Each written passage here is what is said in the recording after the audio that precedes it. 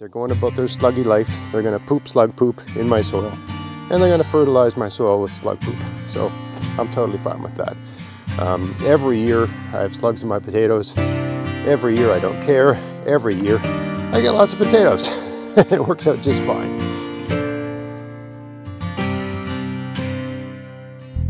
Hey, it's Greg here with MaritimeGardening.com, and I'm just out here early in the morning at dawn and having a look at the slug situation, and I thought I'd make a video here talking about slugs and encouraging you to think about, if you're seeing slugs in your garden, asking yourself, what are they doing and is it a problem? Okay, we see slugs, are like, oh my god, I have slugs, I have to eradicate them. And there are situations where that's the case, where they're going to be a problem and you have to find some way to control them. But sometimes they're not a problem at all. Now look at these lettuce. These lettuce are fully mature lettuce, and there's slugs on them. But you'll notice most of the slug damage is on the lower leaves down here, right? And you get the odd slug that's sort of on the inner leaves, like this one. But most of there's a snail right there. Most of the slugs and snails are on the outer lower leaves. Almost, it's pretty consistent. Outer lower leaf, right? If you look, right, you might see one up a little bit higher there. But generally speaking, here's another. This looks like an upper leaf, but it's a lower leaf. Snail there, right? Another snail, a slug over there, right? So there's slugs and snails all over the place on this lettuce. But the nice tight head that I'm going to harvest, right, is basically being left alone. It's these older leaves that they seem to want to get at. And that's fine by me because I don't want them. Okay? You know, as the plant grows, the new foliage outcompetes the old foliage to a certain extent. And also there's a bit of shade here, so this gives those things a nice place to hide from their predators, right? Birds and stuff like that. So, you know, I just cut that stuff away. Sure, it's some loss, but I'm not operating a market garden here. This is for my own consumption, right? But, I mean, you know, look how nice shape that's in, right? It's in great shape, right? The outer leaves look awful. There's a little teeny tiny slug. I'm trying to pick those things out. Look at the size of that, right? It's smaller than a pea. I've got even smaller slugs than that here. But anyway, they're all over the place. And I don't care that they're bothering this lettuce because, again, what are they doing and is it a problem? They're eating the lower leaves. Is it a problem? No, don't care, right? Here's a bed of potatoes. And if you look closely at the leaves, it's early in the morning, this will change as the sun comes out, but there's slugs all over the leaves, right? There's a slug there. There's a snail. There's a teeny tiny slug there. Right, there's, you know, teeny tiny slug there. Slug, slug, slug, slug, slug. There's slugs everywhere. Look at that teensy. I have a big finger, but that's a teensy weensy slug, right? Anyway, they're all over the place on the foliage of these potatoes. So what are they doing? They're eating some of my potato leaves. Do I care? No, I don't care, right? They're going about their sluggy life. They're going to poop slug poop in my soil. And they're going to fertilize my soil with slug poop. So I'm totally fine with that. Every year I have slugs in my potatoes. Every year I don't care. Every year I get lots of potatoes. It works out just fine, right? Here I've got a nice little bed of cabbage, and sure, there needs a little bit of weeding needs to be done here. I'll get around to that soon. But I just wanted to show you, look at these nice beautiful upper leaves, right? They're in great shape. I don't see any slugs out right now. I'm really not looking that hard, but look at the lower leaves. Here, I'll break this off. Look at that slug damage. The slugs are working on that. Right? But I don't care. They can have it. Right? The main thing is, and the same with this one here. Look, you get nice, clean, beautiful leaves. And you got this lower leaf here that the slugs are working on. Right? A little bit shadier, a little safer spot. You know, it's sort of touching the soil. Again, I don't care. So yeah, are there slugs here in this bed? Yes, at this stage in the game, I don't care. When the cabbage were like an inch or two high, one slug could take out an entire plant. So yeah, that's when I care, right? But once they get large like that, if they're spaced properly, I find the slugs usually just take the lower leaves. So yeah, what are they doing? They're eating the lower leaves. Do I care? No. Here's a garlic bed, and from time to time I'll see a slug or a snail on the foliage. I can't really see any right now, but having been a gardener for quite some time, I've never noticed slugs to take any real toll on garlic. Right? They'll take a bite here or there, but they really don't go after it, and they don't seem to attack it when it's young either. So, yeah, what are they doing? They're eating some of the garlic leaves. Do I care? No. So it's not worth. All these situations I'm showing you here are situations where you just have no reason to want to use any solution, whether that's picking them off or slug bait. Just let them do their thing. I mean, they're almost as, in terms of their ability to work on decaying plant matter in the soil, they're almost as beneficial as worms, right? Because it's going in one end of them, coming out of the other end of them, more broken down, so that the other organisms in the soil can work on it from that point onward, right? They break down a lot of material in the garden, so they can be beneficial. But they can be destructive as well, depends on the situation. Here's a nice bed of beets, right? Lots of beets, doing great. And if I look here, I don't know why they're on this piece of rhubarb. Look at them all over this rhubarb. Snails everywhere. Slide that over there. See you later, guys. But yeah, if you look at this beet greens, you can see some slugs, right? But I've been growing beets. I mean, I love beets and I grow them every year. And I never find slugs to be much of a problem. They'll take a bite, they'll do some damage. These are not, perfect beet greens, perfectly edible, but you wouldn't sell them in a grocery store or anything like that. But the damage snails and slugs do to beets, at least in my experience, I mean, I can only speak to my context and the varieties of slugs that I have here, they never seem to inhibit, they never seem to decrease the beet's ability to grow, gather sun, all that sort of stuff. I always get nice big beets. I mean, these ones are 2 inches in diameter already, and we're just late June here, right? That's good for here, for where I am, right? So, what was that? Is there an animal in there? There's a rabbit in there. They're a problem. There's a rabbit. That's definitely a problem. Oh, get out of here, man. Look at him. Little teeny tiny rabbit. I've been noticing some damage in my kale, and I knew it was a rat-sized rabbit. I've got a fence here, but little tiny ones the size of rats could get through. Anyway, rabbit's whole nother problem. Different content, maybe different video. But yeah, I don't find, the foliage has the telltale signs of slug damage, but like my potatoes, it doesn't seem to get in the way of the beets producing nice big beet roots, and it's the root that I'm after. I like the greens, and I got no problem sharing a bit of my greens with a slug. Right, there's a slug there on it, right? They never seem to destroy the plant. They never seem to knock it down. There's other plants they can destroy. I never seem to have a problem with them with beets. The main situation where slugs can be a problem is if you're trying to get something to grow and it's germinating and it's just peeking out of the soil, and the slug attacks it immediately when it's very, very young, and they just take out, most seeds, when the plant first starts to grow, it puts out 2 leaves. Those 2 leaves are the result of the energy in the seed. Their job is to get energy from the sun to provide energy to the plant. If those 2 leaves are damaged, there's no plant. If one of those leaves is damaged, there's a name like cotyledons, the leaves that coddle the plant is a way of remembering it. If one of those leaves is damaged, the plant will still survive, but you've basically just cut the energy. Think of it as a solar cell, right? You've just taken half the energy away. So the plant's greatly set back if one of those are damaged. So when the plants are very, very young, that's when you really want to be worried about slug. 4 things that slugs attack.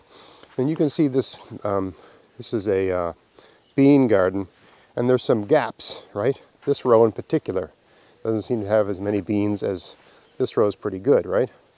And I had to replant, right? So you can see you got a first wave of bean here, and I had to replant second wave bean, second wave bean, second wave bean, first wave bean, right? I had to replant because they were taken out. So this will all fell in eventually, right? But the first wave got taken out by slugs. And they were taken out just when they emerged. Almost, I mean, it's just the plant never had a chance, right? They might have taken out 20% of my beans. And that's typical for planting beans, right? So how do you deal with that? And here's another kind of plant, cucumber, right? So cucumber, squash, pumpkin, they're all the same in terms of their relationship with slugs. It's a good stage to show you this plant. So the cucumber and the squash and the pumpkin, they all put out first leaves, right? Those two leaves, and then second leaves, and third and fourth and fifth. The first leaves are smooth. The second, third, and fourth, the first two leaves are smooth. All the other leaves are sharp, thistly, spiny, spiky. And once the plant has grown a little bit, the stem becomes spiky and spiny as well. So when the plant first emerges, it is not slug proof, and slugs can damage it. After it puts on the second and third leaves, it becomes a slug proof plant. So if I see slugs in a garden that's got, you know, second, third, fourth leaf on, in terms of this whole family, cucumber, squash, pumpkin, I don't care. I just leave the slugs about their business. But when the plant is, when I put the seeds down, okay, what I do, and this is what I do, you can do whatever you want. I put some slug bait down. I use this here stuff.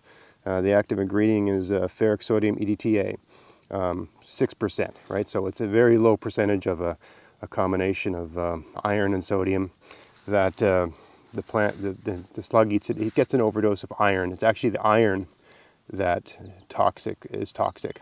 It's not that iron is toxic. Slugs need iron to live. So do you and I. But there's an amount that's toxic for slugs, and there's an amount that's toxic for you and I, right?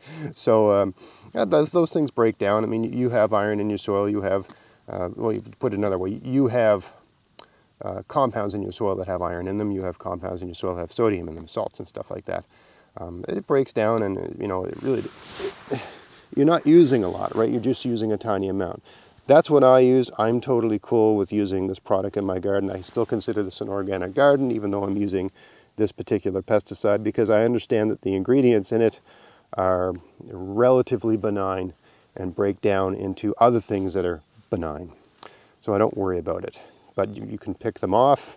You can use beer traps. You can use diatomaceous earth. You can, you know, I would not waste your time with eggshells. If you're using eggshells and you think they've solved your slug and snail problem, your problem has been solved by some other means.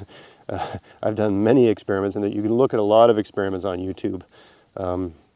Eggshells really don't prevent slugs from crossing barriers. A lot of the things that people think prevent slugs don't. But diatomaceous earth can work. But the catch with diatomaceous earth is that it has to stay dry. Once it gets wet or rained on or damp, the slug goes right over it, doesn't even phase it. And I don't know if you can tell, but where I live, it's kind of damp, right? I'm about a 10-minute drive from the ocean, and that's only because of the way the roads are organized. You know, if I could drive in a straight line, it'd be less than 5 minutes in that direction. And there's even days I can smell the sea here. Anyway, suffice it to say, it is a dewy, foggy, misty, you know, place shrouded in morning mists. So diatomaceous earth really isn't a great solution for me, because it's always getting damp, and I have to just reapply it almost every day. For every one of these plants, I put down about 2 or 3 little pellets next to, you know, I basically just put a line of pellets down the center, and all the slugs that were in this bed feasted on that bait before these even germinated, and I basically knocked back the slug population. Now these are of a size, I don't need this stuff anymore, right? will not need it at all for the rest of the gardening season. So, you know, for growing, I got to replant a couple over there. These were planted underneath a cover, so they're a bit warmer. So this soil is cooler, that's why there's 2 missing there.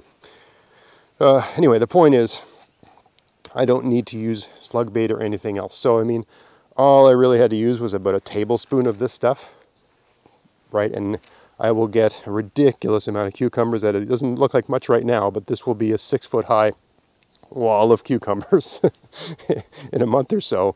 And all I needed to use was about a tablespoon of this stuff. which is 6% of that chemical compound.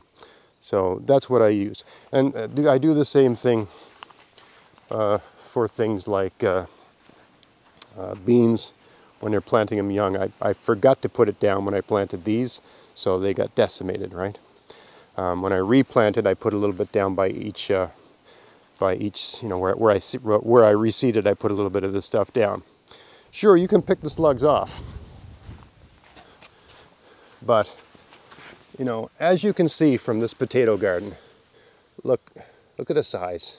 I mean, sure, I've got big ones, you know, that's what you could typically think of when you think of a slug and snail, but I have so many that are teensy, weensy, tiny, miny, right? They're so small. How on earth would I possibly, when you consider a garden on this scale, right? How on earth could I possibly stand? How many beer traps would I need, right? Right? I have a bed of kale like this, right? Think of all the places a slug can hide. If you have a tiny garden, sure, you can go out and meticulously pick them off.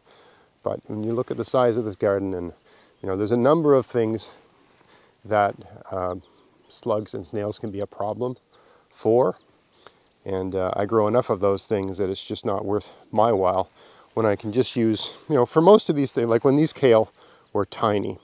Again, I put like a tablespoon of the slug bait down.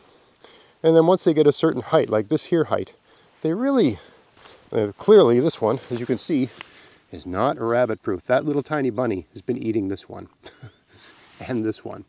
It's obvious, just the way it's chewed back.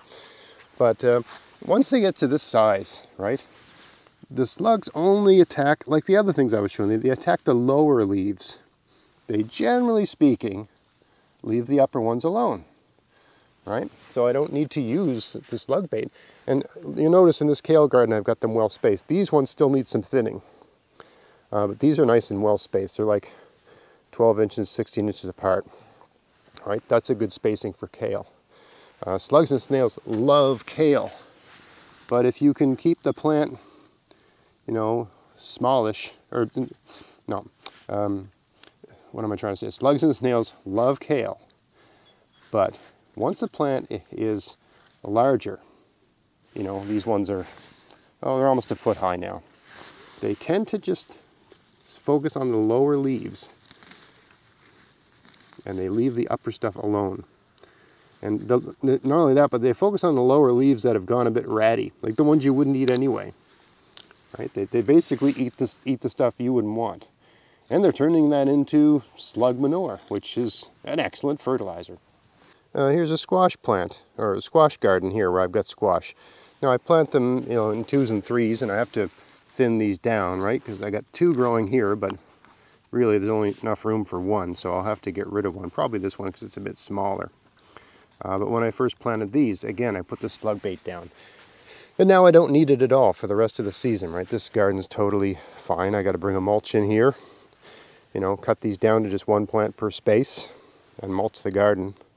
But I don't really need to worry about whatever the slugs are going to be doing in this bed from this point forward. I don't care what they're doing. They're not going to bother my squash. They're going to leave them alone, right? Because generally speaking, squash, if you touch a squash leaf to your face, it has a prickly, thickle-like texture. Doesn't feel good. And they must have just adapted to grow that way to protect themselves from things like slugs. But those first 2 leaves, different texture, right? Soft and smooth and delicious, right? Anyway, just a short impromptu video. I don't even have my camera gear or tripod or anything like that. I was just out, just taking a look around the garden. I like coming out early in the morning to sort of monitor things. And I noticed there was just slugs all over the place, but most of them were doing stuff I don't care about. So it prompted me to make this video, and just a little quick conversation about slugs and snails and what they do, and always stopping to ask yourself, what are they doing and do I care? If they're doing something you don't care about, leave them alone. If they're causing a problem, then, you know, get medieval. So, hope you found that interesting. If you did, please like, share, subscribe. Check out my podcast, maritimegardening.com. Until next time, get out there, get at it, have fun in your garden. Thanks for watching.